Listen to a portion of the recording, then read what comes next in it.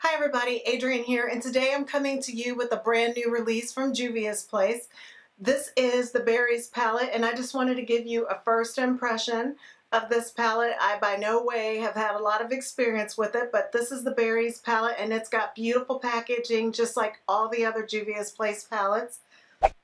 This palette is one of 4 that they released on Christmas Day, and I think this is the first time Juvia's Place has ever released a 6-pan palette, so I'm excited to have the smaller palettes. 9-pan palettes are my favorite, but I don't mind a 6-pan palette. I just don't care as much for the bigger 12 and 16-pan palettes, so seeing more small palettes is definitely making me a lot happier. Like I said, this is one of 4 palettes, and if you purchase this palette individually from the Juvia's website, it is $13.99. I'm not sure if Ulta's going to carry it eventually, but right now I got this palette off the Juvia's Place website. And I did go ahead and order it in a bundle. It was $13.99 for each individual palette, or you could order the bundle for $52.99. And I will show you the outer packaging of the other 3 palettes that I got in that bundle. They have a Violets palette that is gorgeous, making sure I can get this into focus for you guys that you're not getting a reflection. I think it's pretty shiny and not showing how pretty this packaging is, but this is the Violets, and I guess I can open it up and let you see what the colors look like in this palette. You can expect in the next week or so me to have a first impression of this palette also. I will be doing that, and this is the Nudes palette, and its packaging is gorgeous also. Hopefully it's not too reflective and it's coming into focus, but I'm not going to hold it there for too long. But this is what the colors look like in this palette, and I'm not going to talk much about them because I will do a full first impression with it. And the 4th and final palette is the Chocolates palette, and this is what the packaging to it looks like. And let me go ahead and open this for you. These are the beautiful shades in this palette. So this is what I will be working on for the next few days, is getting first impressions up of all 4 of these palettes for you guys. Well, now I guess I only have 3 to do since I've already created the look that I'm wearing today, but I do want to go ahead and put some swatches up for you guys of how this berry palette looks on my skin tone, and I'll be right back.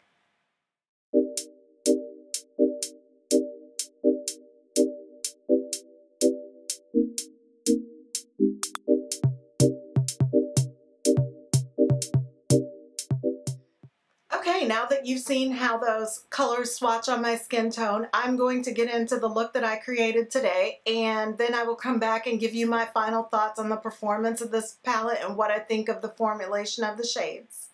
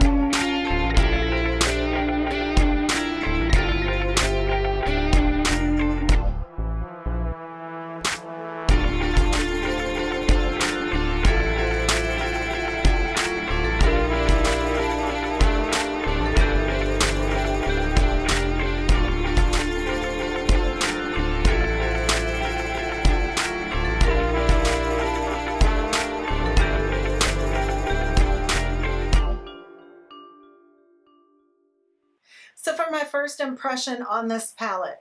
I'm going to hold it up so that I can point to the colors while I'm talking about it. This palette, obviously, I'm sure you guys were able to see first off when I started working with it. These matte shades are pigments. So if you're somebody that's not comfortable with pigment palettes or don't want a bold in your face look, this palette is probably not for you. Or if you do decide to get it, you may want to pair it with a more softer neutral palette where you just snatch some colors out of here for a pop of color. But to use the whole palette and create a look, you're going to have a very bold, vivid look like the one I have now with these pigmented shades. I did use a tacky base with my eyeshadow primer.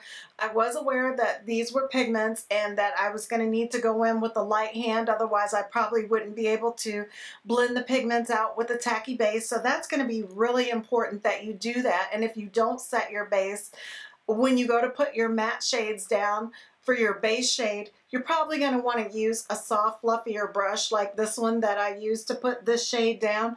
Otherwise, you're going to get a clump of color stuck in one place that you're probably not going to be able to blend out and soften with the rest of your shade. I think that it did blend out pretty well when I went in here to the brow bone, and I even took it out to the outer portion of the brow bone, but I didn't deepen the shade as dark as what it is on the inner corner of the brow intentionally, because I wanted to still leave that a little bit highlighted, and since there wasn't a light shade in here to do that with, I just didn't intensify the color as deep. Also, working with this pigment palette, it's going to be very important to use precision eyeshadow brushes with it.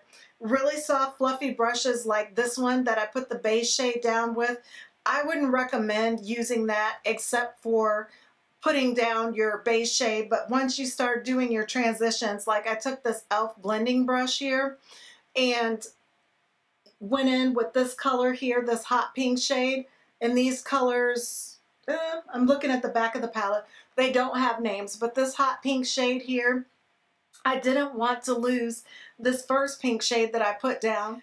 So what you'll really want to do with this palette is pat your shades on and build the color up gradually in this precise place that you want it. Otherwise, your eyeshadows are going to muddy together. And I recommend when you're getting into the colors where you want to use them to deepen up the crease, like how I deepened the crease with this shade, and I went in with my, I think this is an Esom 35 brush, and this brush is pretty slanted, so I was able to control the shade and put it directly where I wanted it in here without blending it into this hot pink shade, because I didn't want to lose that color.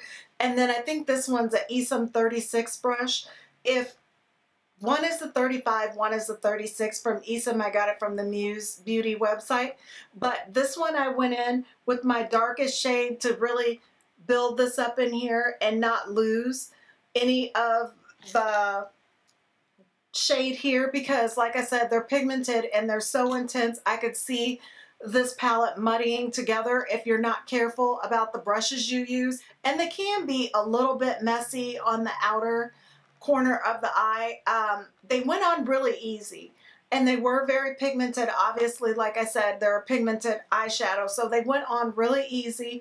They were fairly easy to blend once I did get the base shade down. And like I said, I can't remember if I said it or not, if you're somebody that is a little bit nervous about the shadows sticking to your primer and you don't want it to look like that and take the risk of it being choppy, you may want to set it with the translucent powder or something first before you start working with it. I'll have to try that out and let you guys know in the future if that really affects the intensity of the color.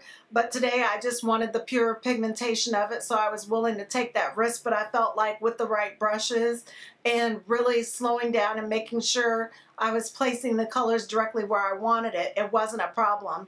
But like I said, I think that it could muddy into each other and possibly ruin your look if you try to go too fast or don't use the right brushes. But I did have to clean up some in the corner of the eyes because I got a little messy with it. It is heavily pigmented.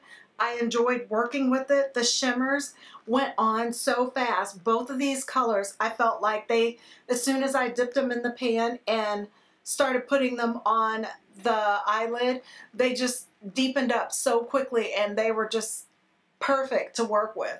I don't feel like I have any texture on my eyes. They blended well. I really do like this palette. And for $13.99, I think this is really awesome to have a palette of this quality, and the metallics in this palette went on so easily. They just blended beautifully. They layer into one another really pretty and seamlessly because the color story is so close together. I really do like this palette. It's definitely a look. I wouldn't say it's for every day. It's definitely going to get some attention if you wear this out. I think it's beautiful though. If you want a change and you want a big pop of color and maybe you're going to some type of event, and I think this would look gorgeous with the right dress or the right outfit. You definitely probably wouldn't run into anybody that has eyeshadow look like yours if you went somewhere with this look on. But I would definitely buy this palette again if I had it to do all over, and I'm happy with the way it performed for the first time.